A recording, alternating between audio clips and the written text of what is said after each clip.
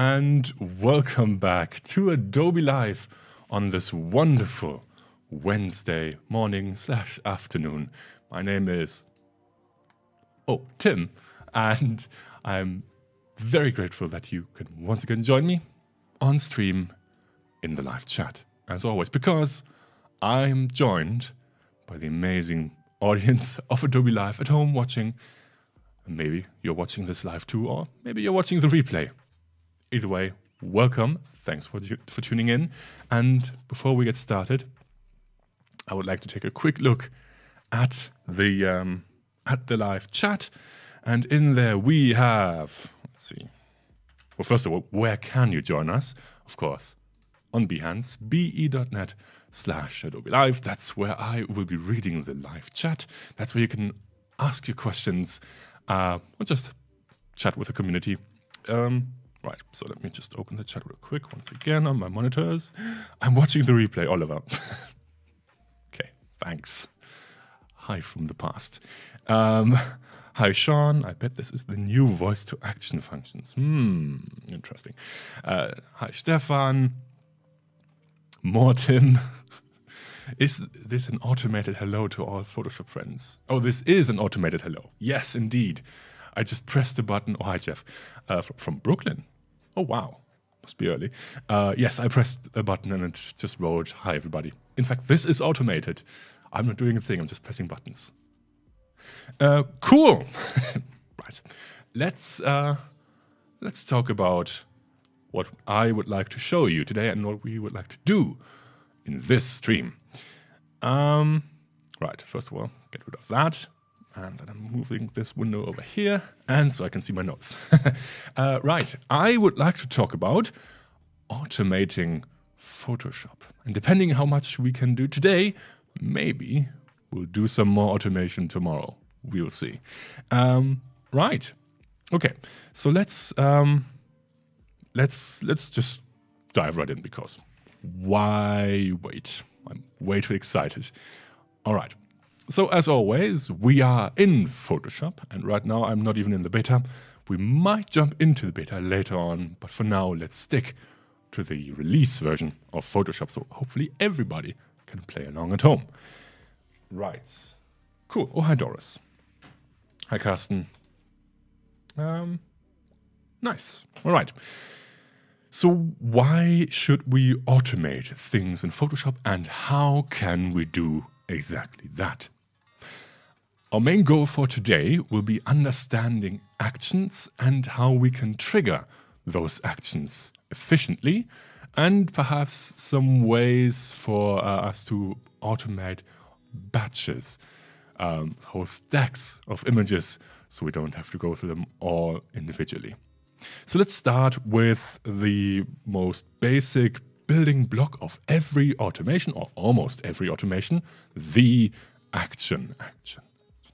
Okay, I'll just pick any random Photoshop file. It doesn't really matter. And as you can see, I have already opened the Actions panel. I'm just going to close my Slack because I don't want that right now. There you go. I have already opened the Action panel. If you don't see the Action panel, then you might have just to go to the Window menu and tap on Actions. Sometimes it can be hidden behind this play button. If you like, you can also drag this here, so we can close that, and then you have a panel that you can either dock or you can have floating, whatever you prefer. In this case, I would just keep it floating. It's fine. For this stream, it's going to be just fine. All right.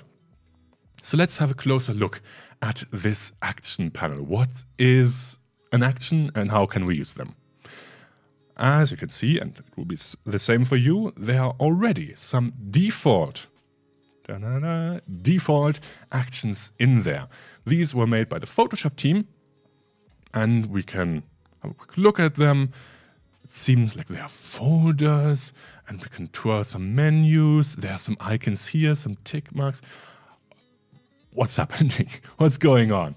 All right, so actions are grouped in action sets, or we can also call them groups. Officially, they're called sets.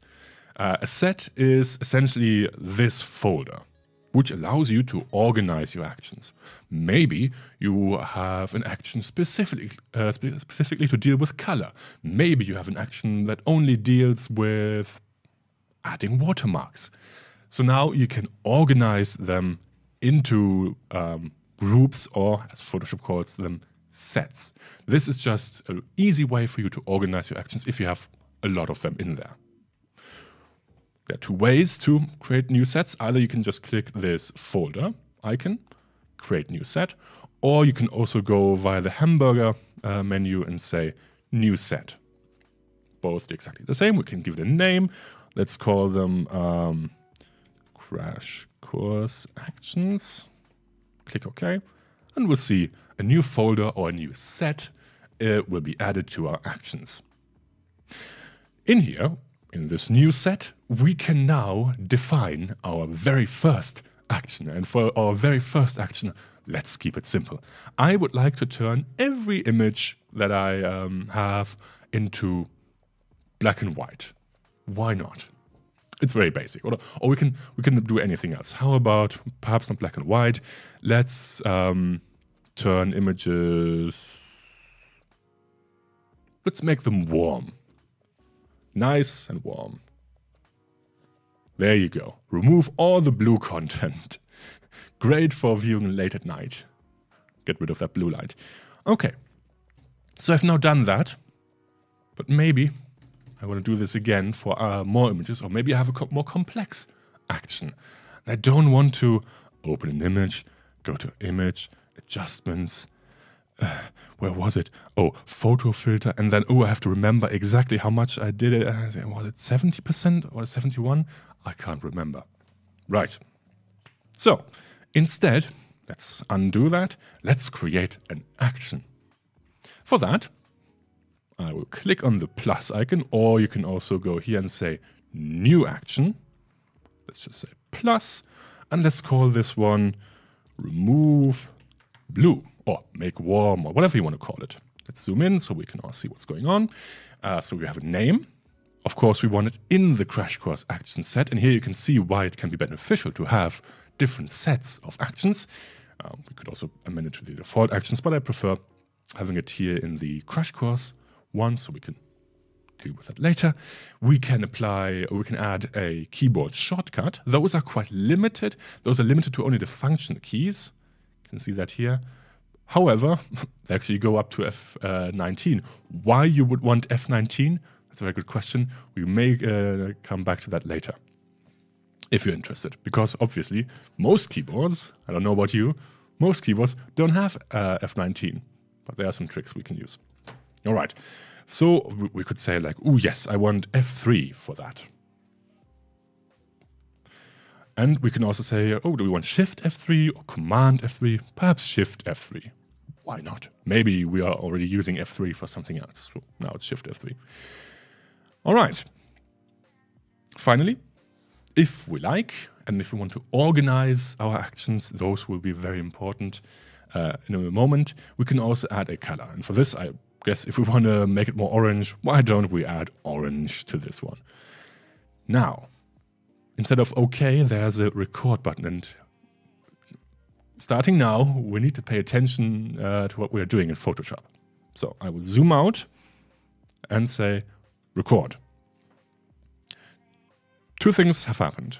First, we can see our new action is in here with the correct keyboard shortcut.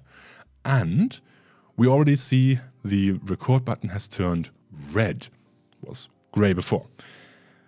So now Photoshop is listening to everything what we're doing and recording those steps. So I would go to Image, Adjustments, Photo Filter. Let's say 70%. Click OK. Done.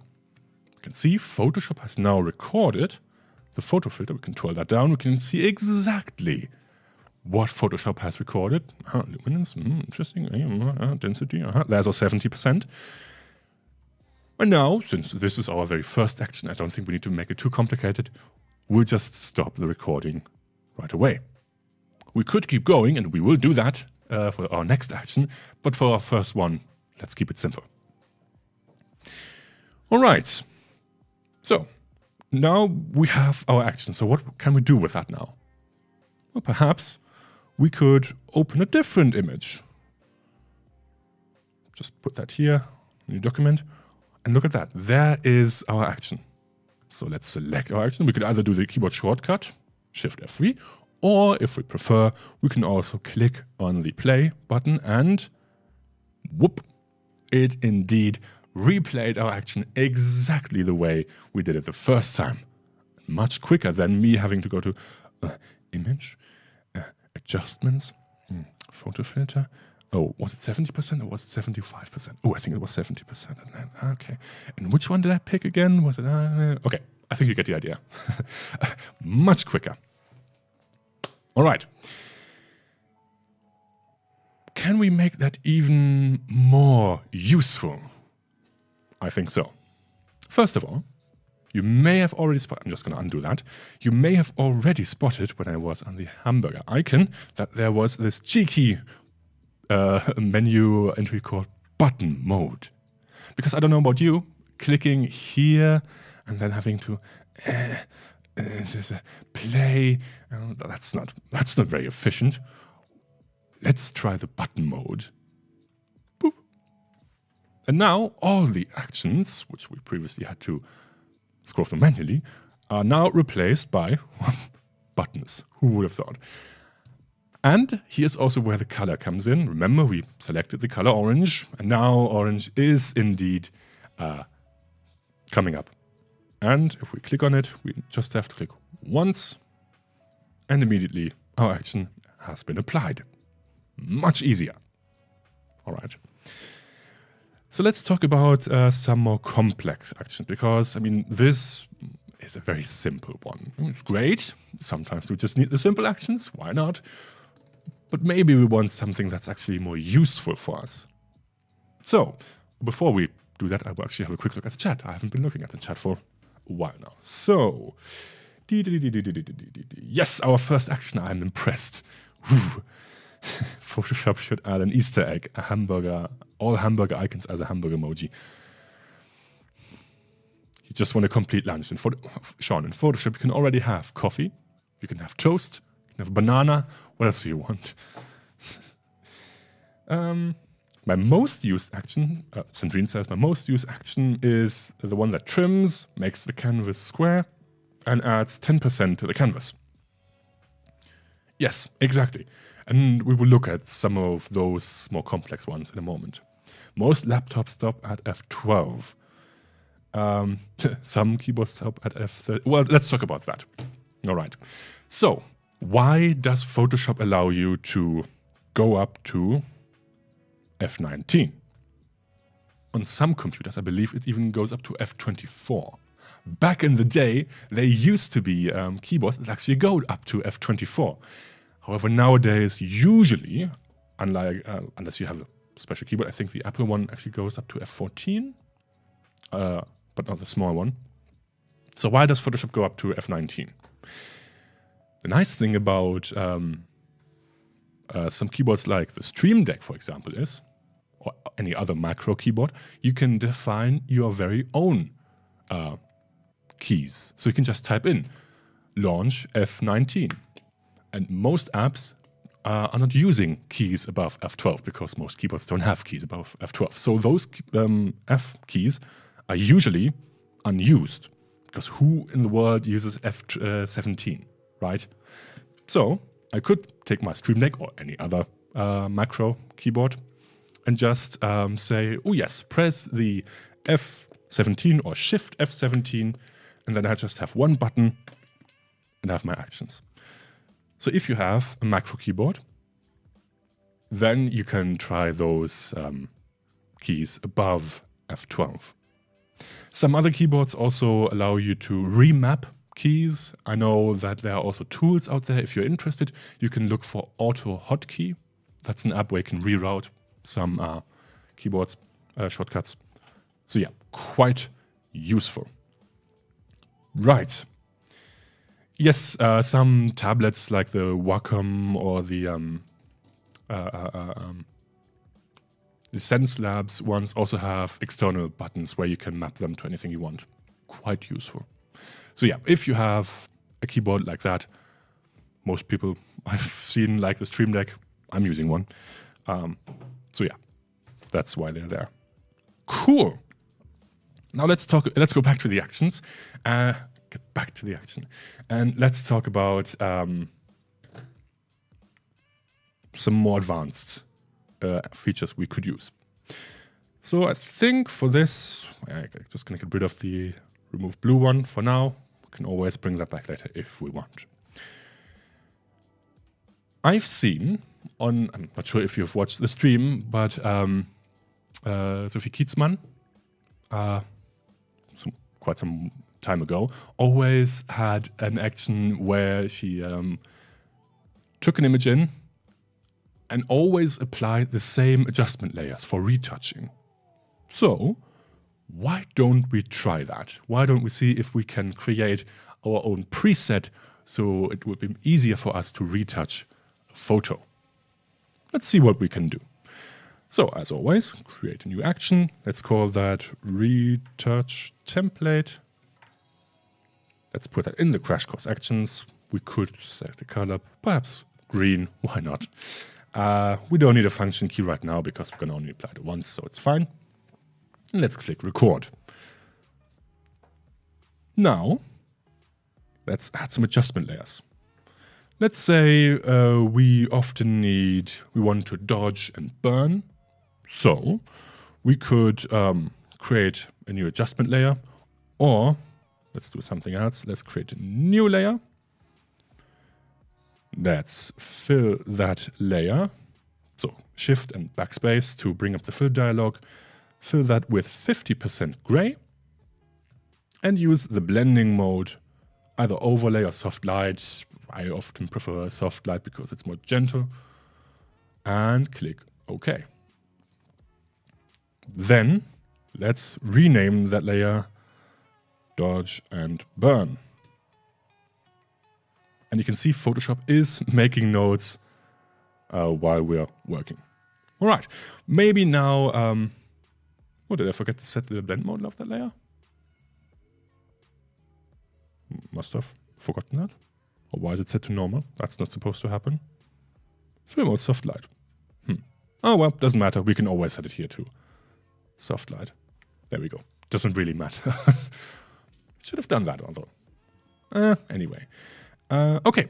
And then let's add an adjustment layer. And why don't we use, oh, I don't know, perhaps a vibrance one, so we can target certain areas, right? Let's call it vibrance. And let's invert that layer mask so it's off by default. And finally, let's add one empty layer, which we will call make edits here. All right. And with that, we could group that if we want, but should we? We can try. Group. And stop. Oh, I guess we could have renamed that group too. Too late. Unless. Okay. Now we have it. All right. So we now have recorded an action which automatically creates this group, adds our dodge and burn. So if we want, we can then use a brush, make things darker, or brighten up the face if we want to. Let's make this just a bit darker. There we go. Add some shadows here, perhaps, and some highlights here. I don't know, it doesn't really matter. We're not retouching, we're just creating actions. And now, of course, we want to retouch something, so let's use the spot healing tool, making sure to sample all layers. We can perhaps remove this chalk, make it shorter. There we go. So we no longer have to create all the individual layers. Or maybe we want to increase the vibrance and make the face a bit more. Oop. Vibrant. There you go.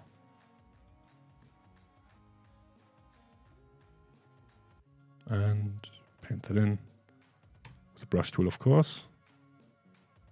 So before and after, just a bit more pop. There we go. All right. So whenever we now have a new image, can get rid of that again. We can just, I mean, we could go to button mode. I'm just going to go here, say, whoop, edits, done. And we are ready to go. And I think you can all agree, this is much quicker than me having to go, all right, dodge and burn. Okay. What if we have an action and we want to just execute a single layer? Let's say, oh no, I have removed this one, this layer. Can I get that back? I don't want to replay the whole action. Why, yes, I can. I can just say, I can pick up wherever I want. So in this case, I could say, I want exactly here. Hold down the command key, click play, and then it will go step by step. So if I click again, it will invert the layer. There you go. So if you ever want to only execute a certain entry of an action, then you can always use the command key, hold that down, or the control key on Windows, and click through stepwise. You can also repeat that if you want. If you want another layer, there you go. 2 clicks. Very easy. And yes, like Sandrine said, we can always go back, and that's exactly what I did when I forgot to name the group. I just went back to the action, said, yep, record more, please. There we go. All right. Now, let's talk about some of the icons we have here. We can see we have this toggle item on and off. I wonder what that does. And we have this very interesting icon. For that, I will just quickly get rid of this again. And I guess we can create a new action for this. Let's say I want to get this image, I want to make it more dramatic, right? And of course, as we all know, dramatic means black and white. So let's create a new action, call that one drama. Click record and image black and white. And now I'm not sure. Should we use high contrast? Should we use darker? Let's use maximum black for this one. Sure. But that would be different for every image. Maybe some images work better with this one. Can we somehow ask Photoshop to bring back this dialogue? Maybe. All right, I'm going to click OK. And now let's just do something else. How about a camera raw filter? And let's add some grain to make it really dramatic. Size, roughness. Yeah, all the grain. Why not? There you go. Yeah, fine. Okay. There you go. Now we have our dramatic image. Very dramatic. I know. Cool. So, stop the recording. And now, let's just undo that real quick. And let's play that back. It works, certainly, but we didn't get the option to change the filter or any of the options. If we, however, click here, toggle dialog, then you can see we get this dialog icon. And if I now play that back, Photoshop will launch that dialog wherever I have set this icon, right? In this case, black and white. And now I can actually decide, perhaps I actually want the red filter today, or maybe I do want the darker version. Maybe that's more like it, or maybe I want to adjust. Yeah, like that. perfect. Or maybe I want to tint it today. Add some blue. There we are. Click OK. And then the action will resume. And as we can all see, hopefully, add the grain back. So, in other words, whenever you want to make some changes, this could, for example, be very useful if you have a selection and you want to feather that by a certain amount of pixels, or maybe you want to expand a selection and you don't want to set that number as a fixed number, but you want to have the user be able to change anything. In that case, it's quite useful to add this dialog toggle. And I think we can all imagine what the other icon does over here. Yes, indeed, it enables or disables certain steps of an action. For example, let's say we have our retouch action and we don't want the mask to be inverted, right? In that case, you can just play that back. Oh, no, I don't want to create a new set. There you go. And now our mask, remember earlier it was black, now it's white, because I disabled that step. And telling you that something has been disabled is this red tick mark. Just so you know, ooh, maybe this action doesn't do what you exactly want it to do. Just keep an eye out. That's why it's red. If I bring that back, it's all good. Okay. Dramatic is a toddler having a tantrum in the toys aisle in black and white with violins in the background. Oh no. That's a very vivid, you have a very vivid imagination. Sounds like a prompt for Firefly, honestly. All right, let's see anything else in the chat. Yeah, you can also duplicate actions. That's right. If you want, so you can say here duplicate. You can also delete them. You can also play them. I don't know why you would play them from the menu, but you can. Sure. So there you go. One more thing, which is quite useful. You can change the way actions are playing back in Photoshop. As you may have seen, if I create, or if I play this action, it's pretty much instant. Right, all the layers are there. But maybe you actually want to see what's going on. That can sometimes be useful if you want to just make sure everything is going well, or maybe you're teaching something and you want to show your students this is how the action works. In that case, we can change the playback speed of an action. Going here to playback options, and we can say either step by step. So by default, it's accelerated, which means it tries to do everything all at once. And this means, of course, sometimes the preview doesn't update until the very end. Or we can say step by step, or even we can define a pause if we want to really slow. In this case, I will go step by step. So if I now play that back, we can see Photoshop is going and running this action and playing it back, as we can see, step by step, and we can see exactly what we're doing. And there we go. Sometimes that can be quite useful. Hi, Unicorn. Thanks for joining. All right. So, of course, I prefer having it in the accelerated mode because I don't want to sit here and watch Photoshop do Photoshop things. So, why should it? Why should we? Cool. Now, let's go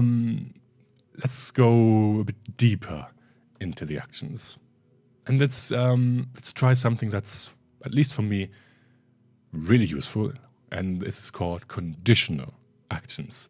Because sometimes Photoshop, or sometimes we are opening images which aren't quite made for the action. What do I mean by that? Right. Let's just say, just gonna undo that real quick. Actually, we could just go back to F12. If you press F12, you always go back to the last saved snapshot. In this case, we didn't save anything, so we're going back to the very first one. Also, a good way to automate. Is anyone sometimes so proud of a particular action or script that they look at the work making itself while sitting comfortably in the hand, with their hand on the belly, Is it just me? Sandrine, I think we'll all have that feeling after I show you how to automate the actions even more. All right. So let's talk about conditional actions, which can be very useful. For example, I often have, when I'm working with images, especially black and white ones, that the mode is set to grayscale. I'm just going to discard the color information for that. That's okay. Because, of course, we're losing color. And then perhaps I want an action where I want to tint some photos. Imagine you're having all family photos and you want just to add a splash of color to that. Maybe some color grading. Or maybe you want to use the neural filters to automatically recolor them. Maybe. In this case, we'll keep it very simple because we don't want to wait for the neural filters all the time. So I would like to add a splash of color to this image. Automated, of course. So let's go to image. And oh no! Well, that didn't work. Why? Because we are in a black and white, in a grayscale document. We can't apply colors. So can we somehow fix that? Yes, we can change the mode to RGB color. But what if it already is in RGB color? We don't want to change it again and risk converting anything we don't have to convert, right? That's where conditional actions come in.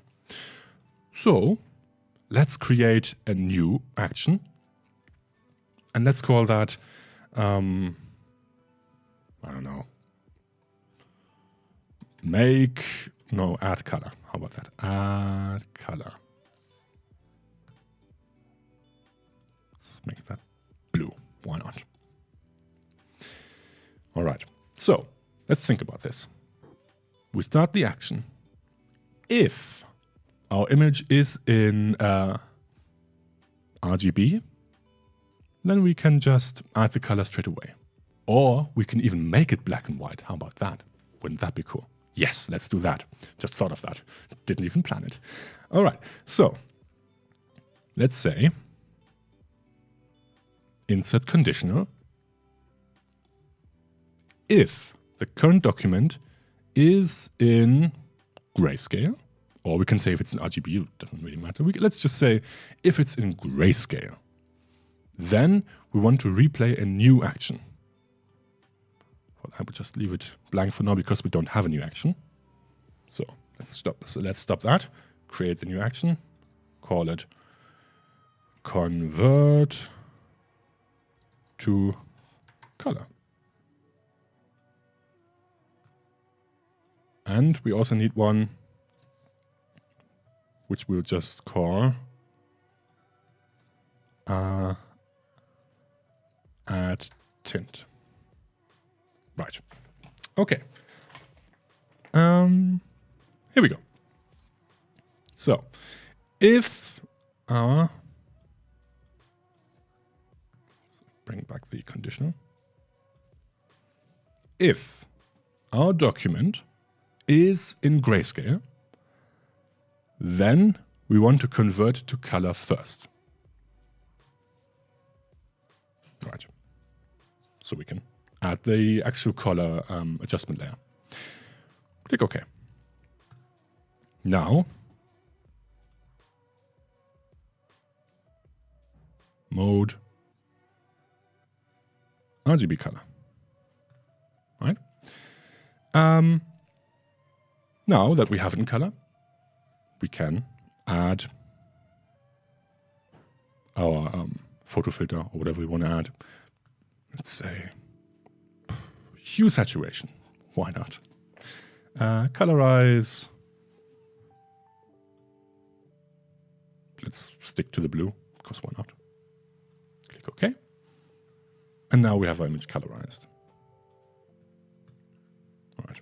Let's zoom that down so we can hopefully all see.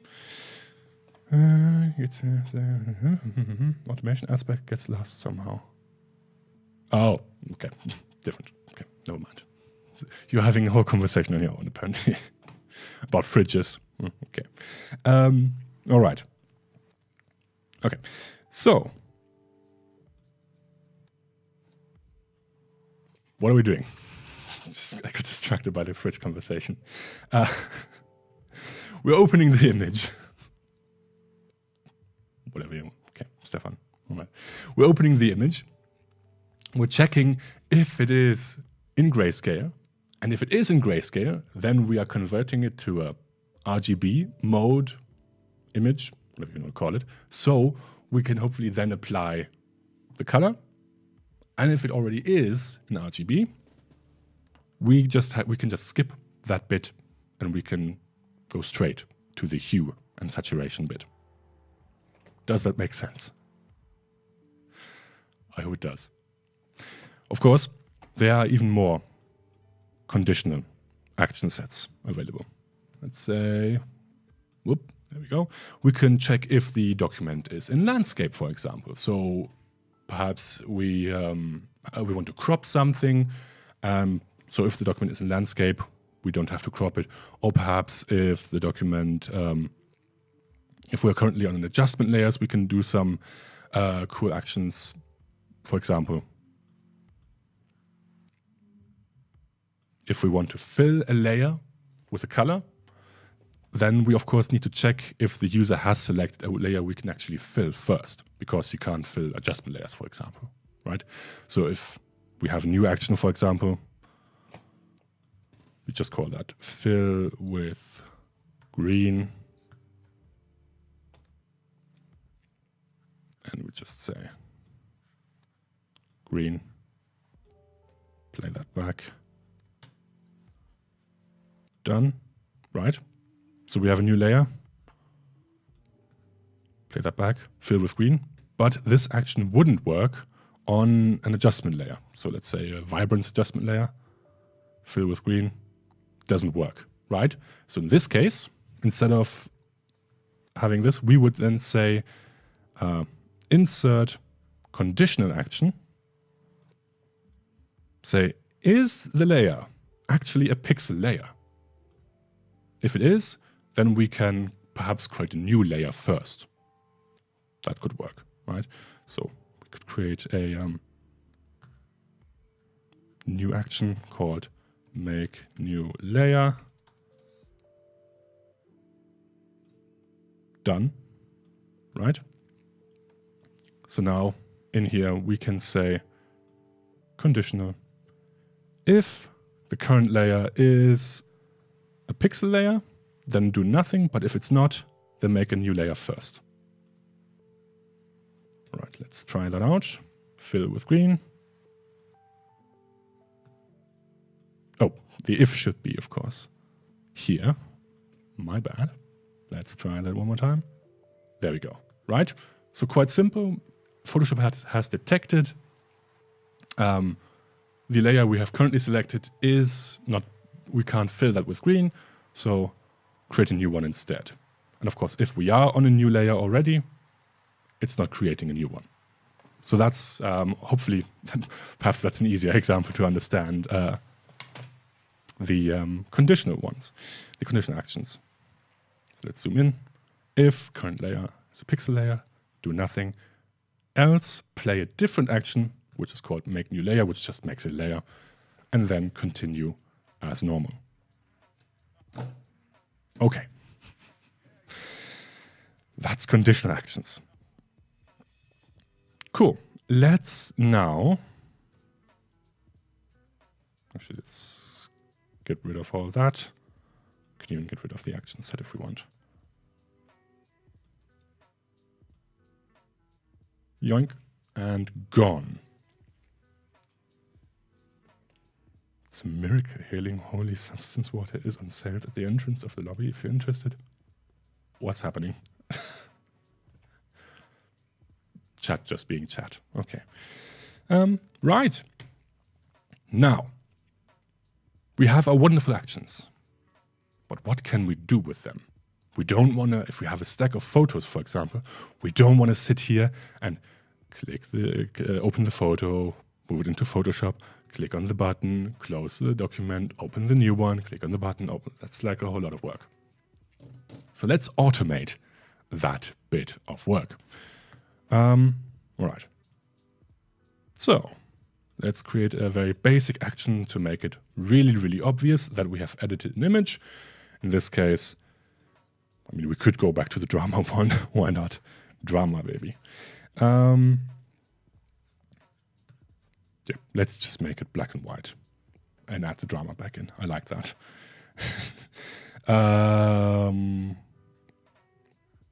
Black and white. Sure.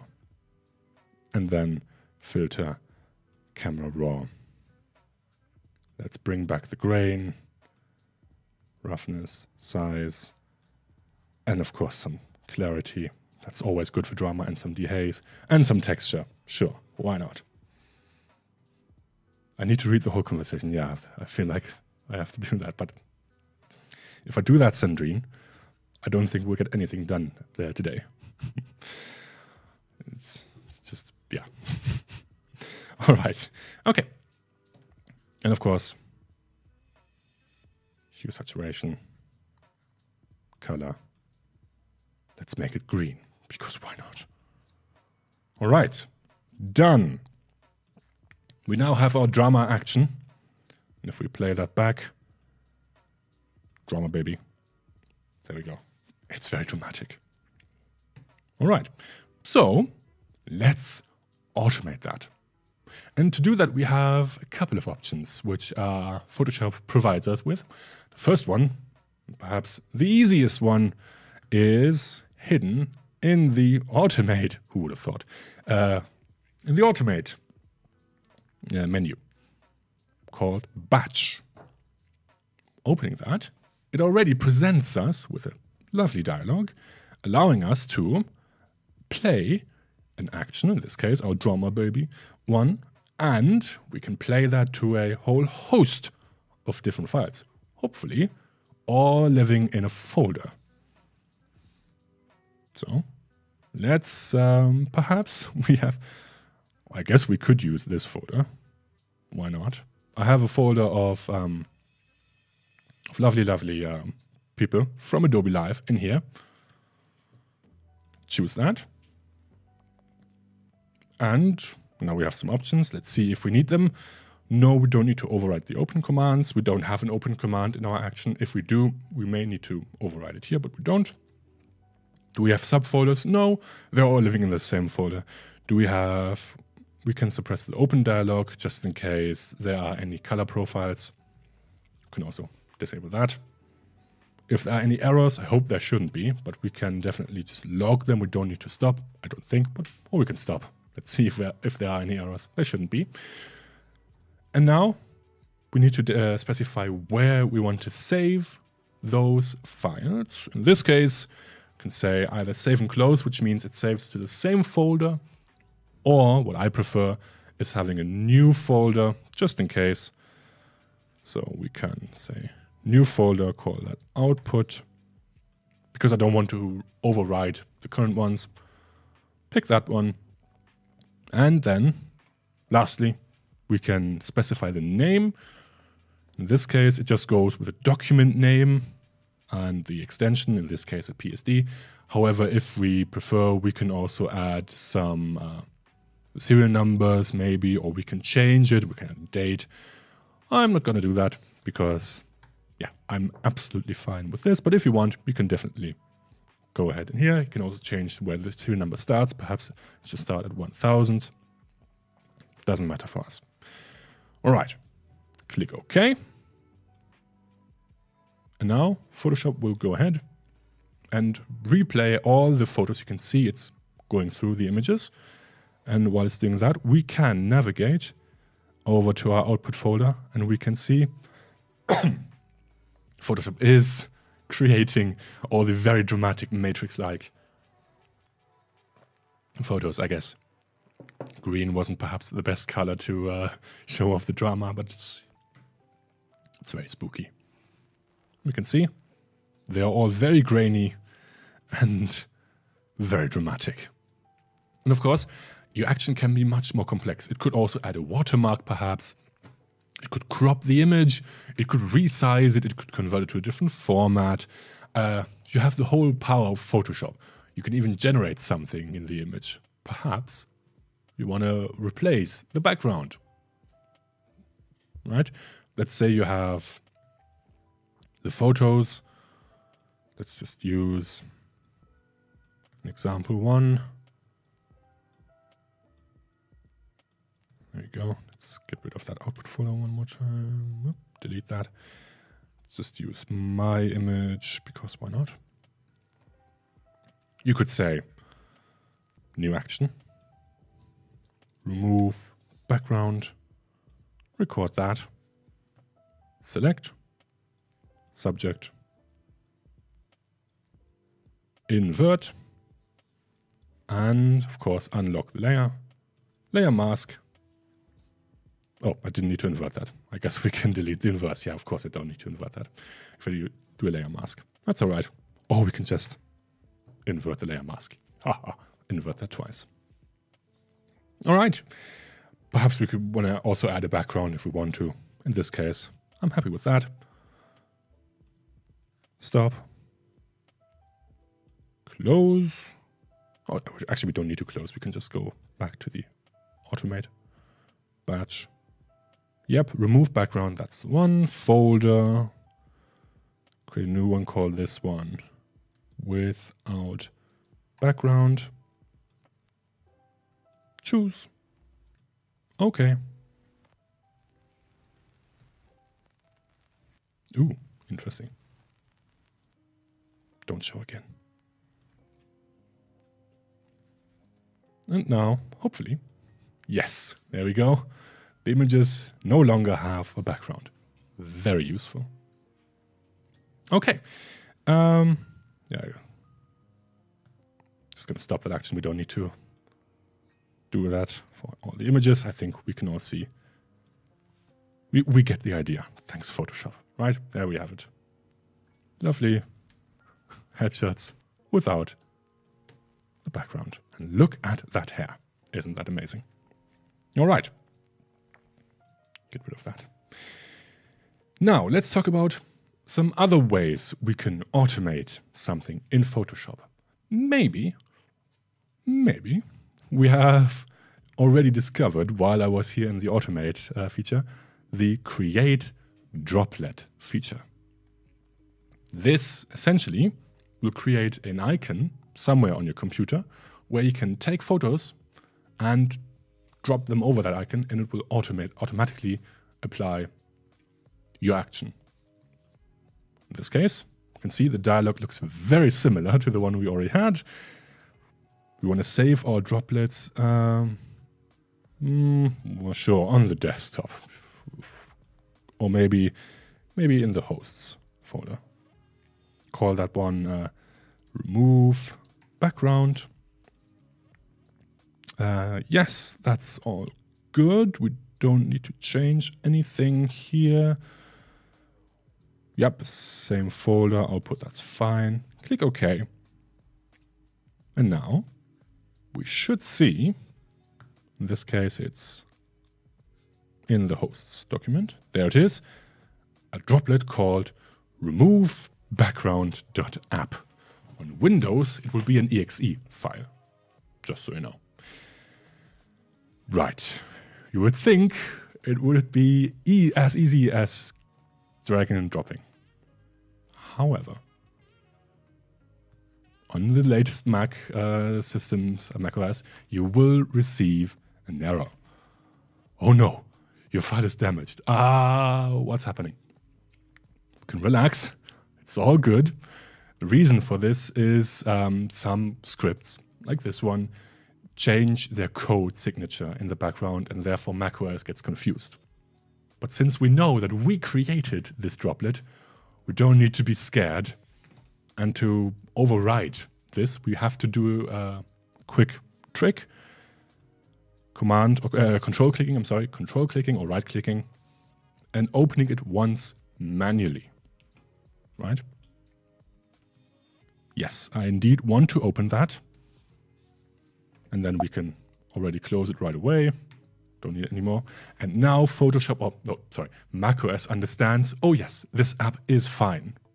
I can open that. And now we can take the Photoshop document, drop that, and Photoshop will then go ahead As you can see, I'm not doing anything. No hands. Look, Mom, no hands. And go through all the images.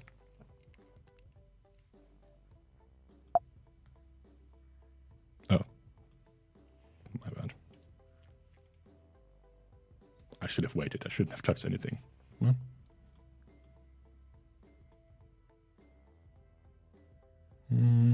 Oh, yeah, I guess. It tried to open the other images which we already had. Yeah, didn't like that. Okay, so, however, it did save. I'm not sure where it saved it to. But there it is. I think it saved it to the desktop. I forgot to specify the location. Oh, well, that's okay. All right, cool. So you can create your very own droplets. For example, imagine you have you are setting something up for print, and a certain printer always requires you to change the color profile. Oh, sorry, not this. Edit. Convert to profile. They always want CMYK or anything like that. Then you can just create a droplet and take all your photos, all your folders, just drop it on that icon, and Photoshop will automatically convert your images to whatever preset you've set here. You can pick any of them. Doesn't really matter. Even a gray one if you want. There we go. Quite useful. All right. There's also, and I think we should just at least mention it, in the scripts menu, there's also something called the image processor. And this is very similar to the batch processing. You can also load images with folders. You can also save them wherever you want. But this allows you to save them in different formats, if you prefer. You can specify quality for the JPEG, for example, or you can even resize the image if you, perhaps not to 1 pixel. 100 pixels, I don't know. Doesn't really matter. And, like I said, you can run the actions. So you can go to our crash course actions, remove background. So that's essentially the same, but has some more options here. So it doesn't really matter which one you use. They both work the same, essentially. Image processor doesn't do PNGs. I know. But, Sandrine, you could save them as a PSD, PSD, and create an action that saves quick export as PNG. And there you have your PNGs, and you can just have that part as an action. And then, of course, in this case, you would need to, for example, in the batch processing, you need to override the save as commands. That's warn you, like, when this option is on, files will be saved to the destination for the only save as steps in the action, right? Exactly what we did, save as. No files will be saved if you don't have this in your action. So that's how you could get around this PNG issue. I'm wondering if the image processor also has a option to not save anything. I guess you can just untick that and have the save command in your action. So there you go. All right. Cool. Then let's talk about, what else do we have?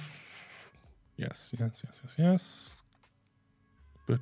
Yes. All right. Okay. Let's talk about variables. That's really cool. Now, for now, we have automated the actions. So anything we want to do in Photoshop, anything that can be done via the menus, via the filters, we have automated. But sometimes, let's say you are working on a conference, perhaps, or you're creating business cards, and you have 1,000 attendees, 1,000 users, or individual people where you have to generate assets for. And you don't want to do that one by one. That wouldn't be quite the way to go. So let's talk about variables and how they can help you to hopefully speed up your workflow. For this, I will just create a quick, it doesn't really matter. Let's create a blank document. Sure. We will create a quick mock-up of a conference pass, maybe. I don't know. So we need a name. Let's make sure that's centered. There we go. And we need perhaps an ID. Of course, we need a photo. Let's make it round. And make sure it's in the center. Come on, there we go. Create a new layer. Fill that with any color. Create a new. Oops, sorry. Create a new selection, a rectangular one. This will be our photo. So let's just make that green. Clip that to our circle. And finally, perhaps we can add a rectangle here. And let's just do black. And one more. And we shall make this one red. Why will become hopefully obvious in just a moment. Okay.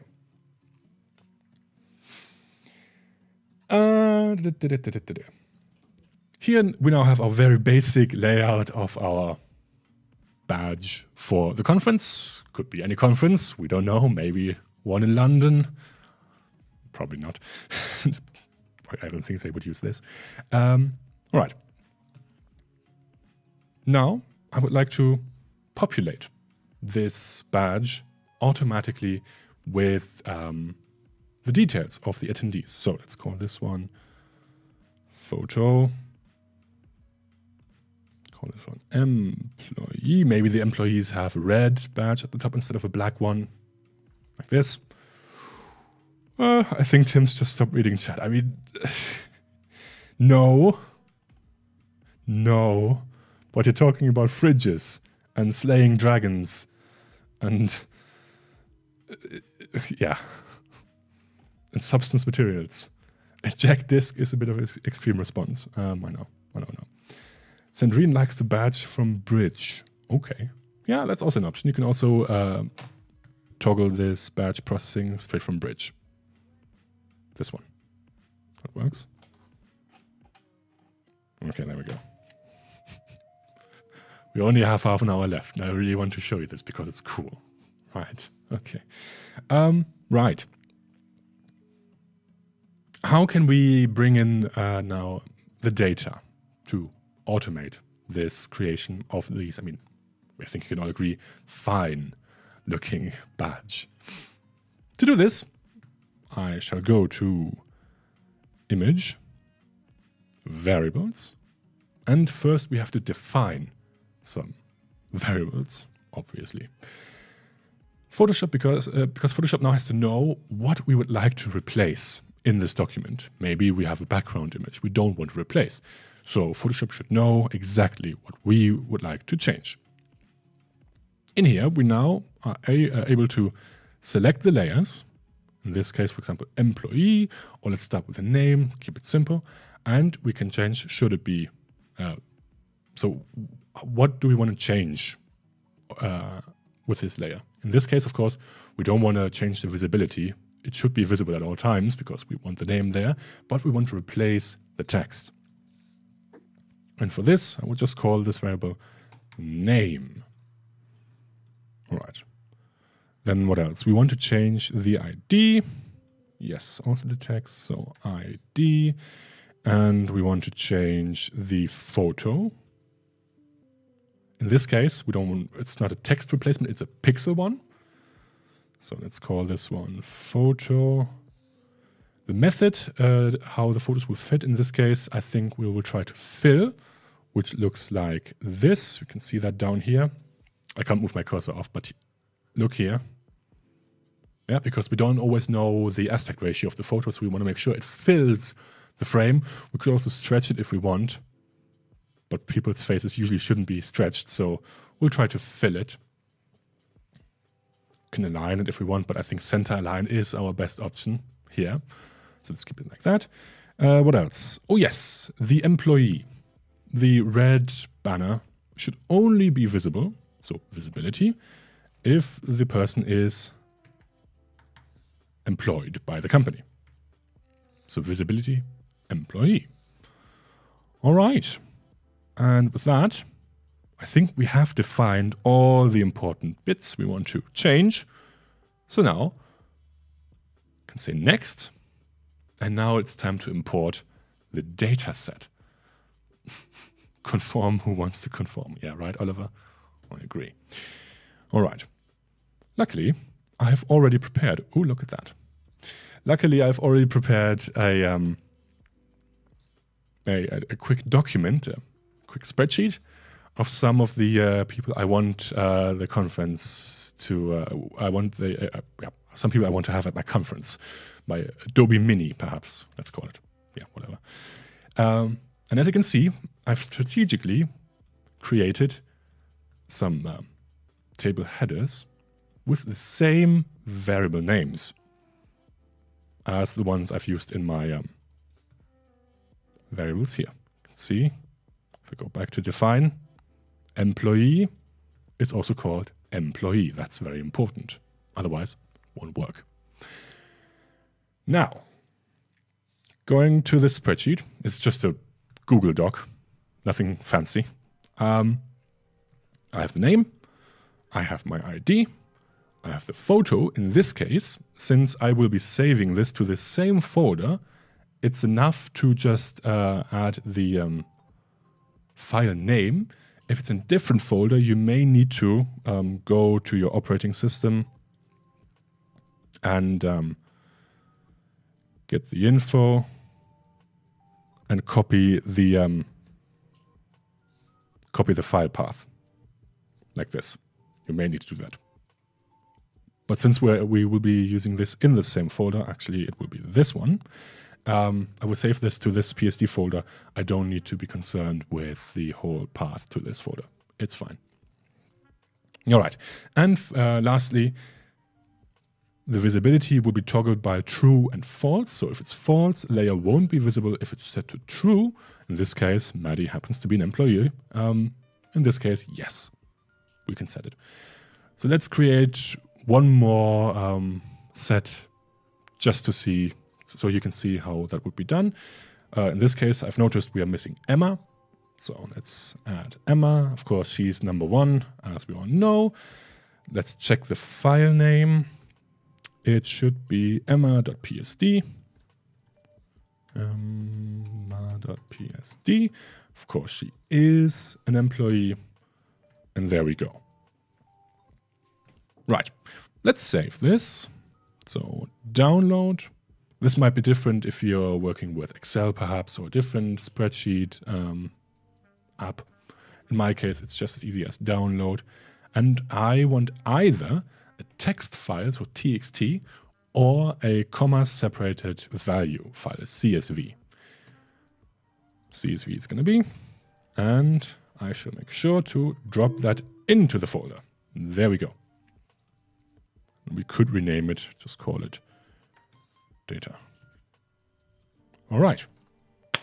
Now that we have our data ready, we can import. So, datasets, import, can select the file. In this case, it should be the sync folder, automation, hosts, PSD, and there it is. Open. Encoding, yes, automatic, that should be all fine. We don't want to use the first column for dataset names. And if we have already loaded data, we want to replace it. In this case, we don't have any datasets previously loaded, so I could uncheck this, but it's fine. And there we go. Now Photoshop has loaded the data set. In here we can already see, yes, we have the ID, 123456 should match the one in our document, Frank 123456, sure enough. Frank.psd, you can see it has found my file. If I actually make that bigger, we can see it has the whole file name, whole file structure. It found the correct layer and the correct variable. And Frank, of course, is not an employee, so the layer will be invisible. If we want to preview that, just tap the preview button here, and then we can actually just, oh, sorry, no, this one. We can cycle through all the different, there you go, now it's red because Melly is, of course, an employee. Melanie, Pauline, Robert, Rufus, yours truly. And so on. And finally, hopefully, Emma. Hey. All right. So imagine you have not only, in this case, I think we have about 12. Yep, 12. Imagine you have 1,200 or 12,000. I guess we can all agree, much easier. I do have to say, this is quite a basic layout. I'm sure you can all spend much more time, be more intricate. You could say, for example, what's the main app this person likes to use? And you can use maybe some app icons. Or what's their favorite color? And then you can toggle the visibility of the layers depending on that. And furthermore, nobody's stopping you from adding some logic into this spreadsheet first. So you could say, like, if this could be data from a form you got back, and someone typed in, what's your favorite color? And it's green. Then you can say, if this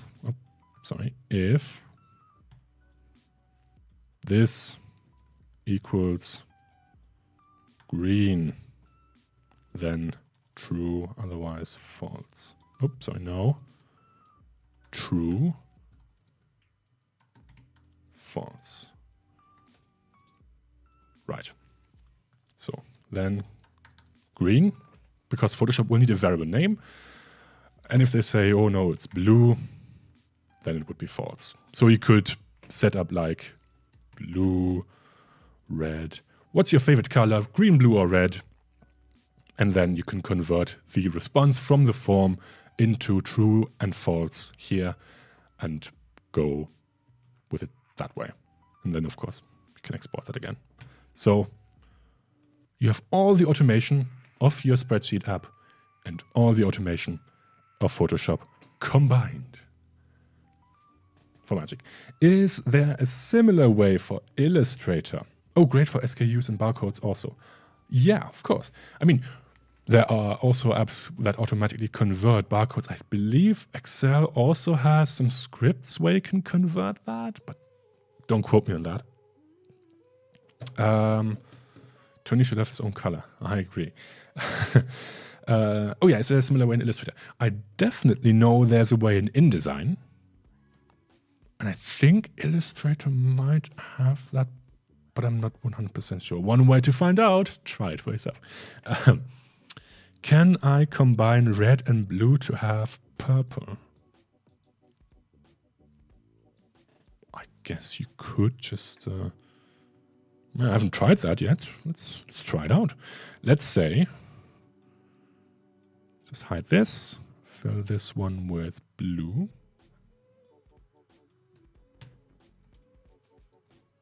We could set this perhaps to 50%. I'm not sure if that actually should work. Now it's purple. So, image, image, define. Of course, I didn't save it now. We have to do it again. That's all right. We just do the one here. Define, visibility, employee, next, import. Yep, still the same. Too many variables. Oh, fine. I apparently need to define all the variables. Lesson learned. Okay. Employee and Photo, pixel replacement, photo. I really should have saved that one. Oh well. ID, text replacement. I'm just redoing what we did just a moment ago. Name, text replacement, name. All right. Let's try that again. There we go. Now Photoshop is happy. It has recognized all the variables. So let's see if it works. Blue, blue, blue, blue, purple. There you go. So if you want to combine red and blue, in this case, you could just set the opacity to 50%. Oh, hi there. 2. Very interesting.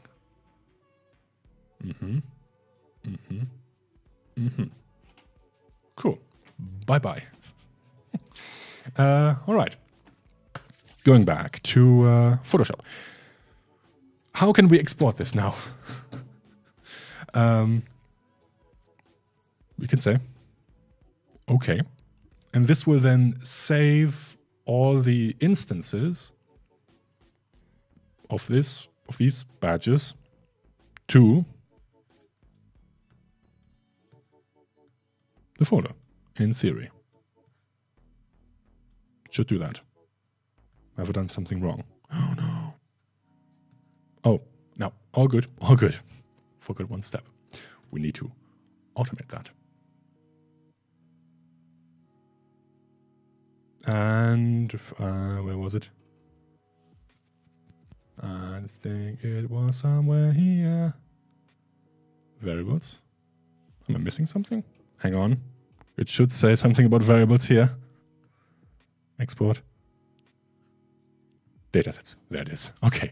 It was under export. Whew. That's what you get for only using the German version of Photoshop. There you go. All right. It was there after all. Okay. Dataset as files. There we go. We can now select the folder. Let's create a new folder, call that badges. Create. Choose. All datasets. Yes, in this case we have 12. We want to export all of them. We can again specify the name if we want to. That's okay. If we, of course, had a set name for those datasets, then we could perhaps, yeah, just use some more. I think we should be able to add an ID. Yeah, we can add the dataset number if we wanted to. That's okay. In this case, PSD, or big PSD, small PSD is fine.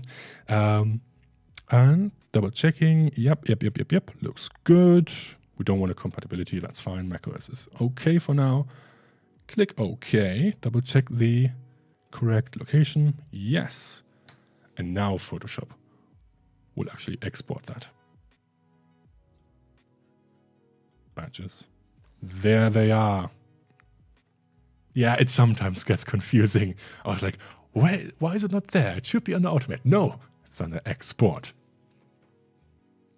Yeah. Sometimes even I get confused. Oh, well. All right. So we can see. Oh, yeah, the preview doesn't like the PSD. This should be purple. Interesting.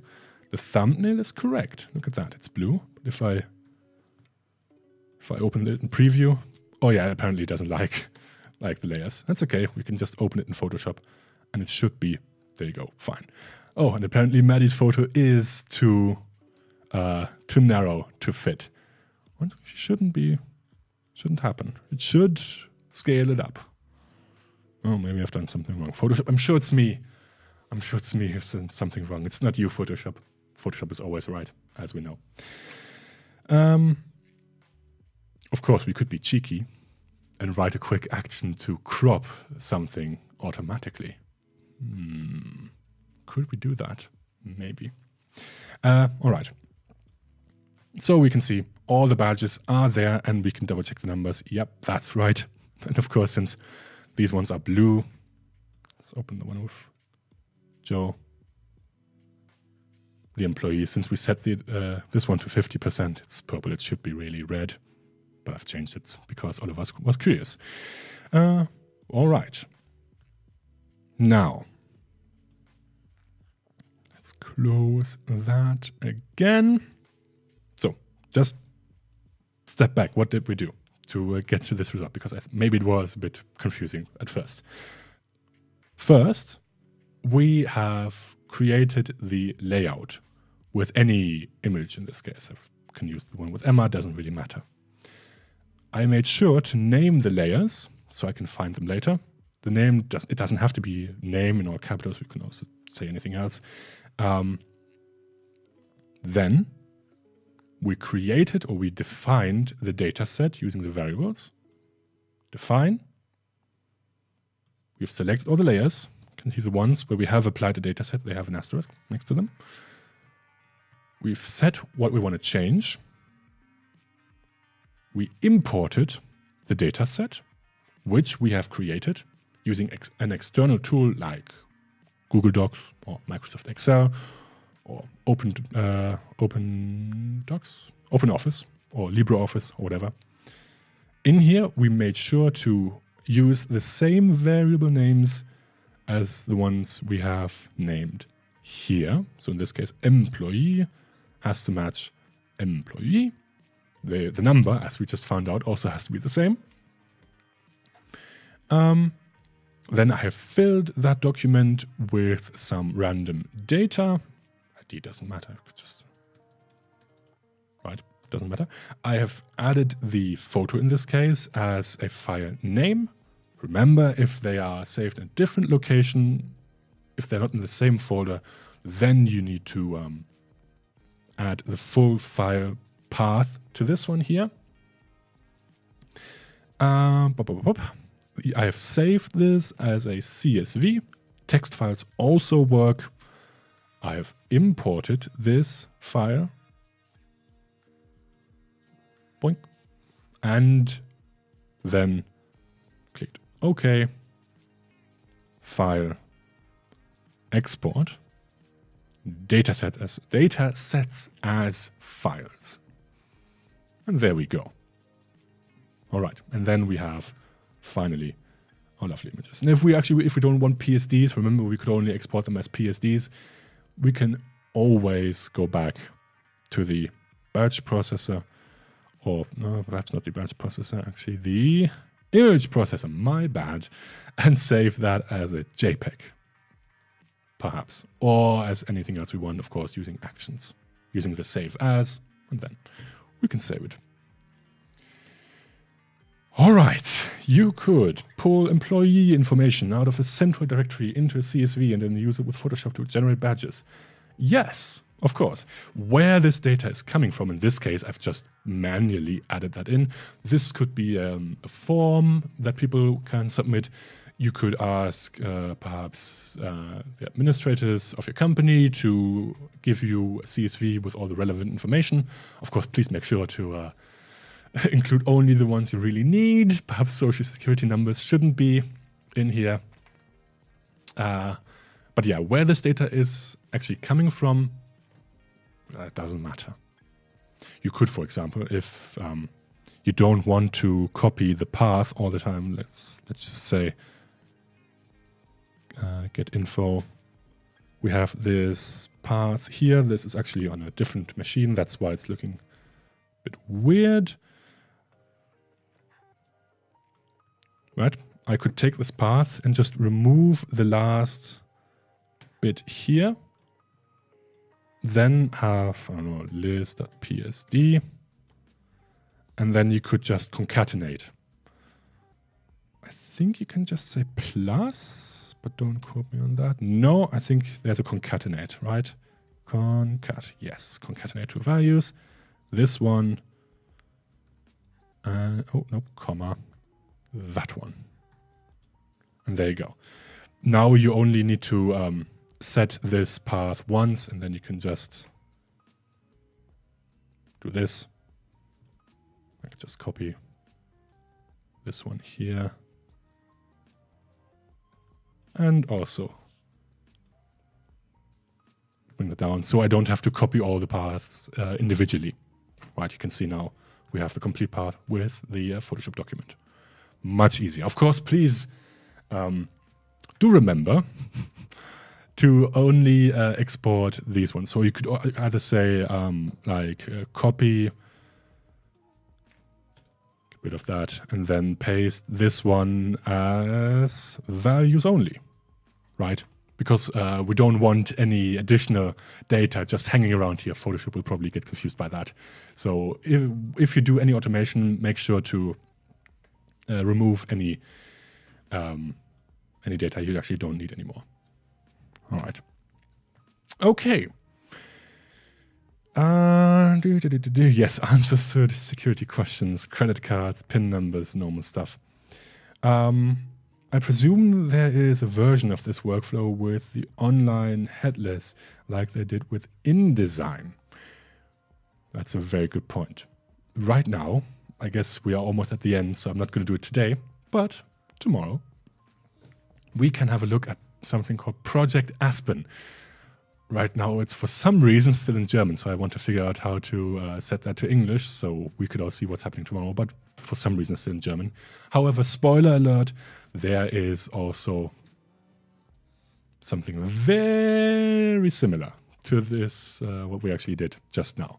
So perhaps we will have a look at Project Aspen tomorrow in the next automation crash course. I don't want to do it in the next 8 minutes. And there are some other features which are quite cool. Is there a stream tomorrow? It's not in the behind schedule. Really? Tomorrow. Oh yeah. That's odd. Okay. Just double checking. Yes, there should be a stream tomorrow. Well, I'm certainly going to be here. That's odd. All right. Yes, I will certainly double check for tomorrow. There should be one. Okay. In this case, I think we can have one last look. Just close all that, because there's one cool feature which I haven't shown you, and I think we're just going to use my image for that. Get rid of the mask. Delete. Because in the Actions folder, or in the Actions panel, there is one option called Allow Tool Recording, which is quite useful because whenever I want to mask something, just gonna remove this action. Let's say, I can also get rid of this one, don't need that anymore. Let's say I want to create a new one, and we'll call that mask this. Select subject. Right. And now I always want to change this mask. Like maybe I want to paint something in here. Wouldn't it be great if I could also record this, right? Change the brush, go to the soft white brush, there you go, and then use default colors, default colors. This is exactly what the Allow Tool Recording option does. Once selected, you can use select different tool presets, and Photoshop will then record that. So if I'm perhaps, let's just get rid of that again, delete, play that back, mask this, you can see Photoshop has automatically selected my brush tool. We are on the mask, and now we can go ahead and start painting. Perhaps with a different opacity though. Should have recorded that as well. There we go. Can make changes to a mask. Quite useful. I would first need to know how to properly learn Excel. I don't think we can do a crash course on that. This seems a bit far away from the Adobe tools. Maybe you need to check an Excel crash course somewhere else. I'm sure there are some. All right.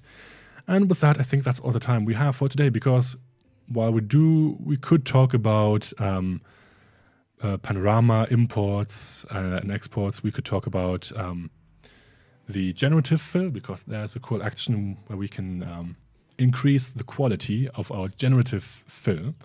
And of course, Project Aspen, which I've just mentioned. But I feel like this should be saved for tomorrow, same time. So just got into Project Aspen. I know it's quite cool. So I will talk to you all about Project Aspen and panoramas and perhaps even layer stacks and what else? Oh, yes.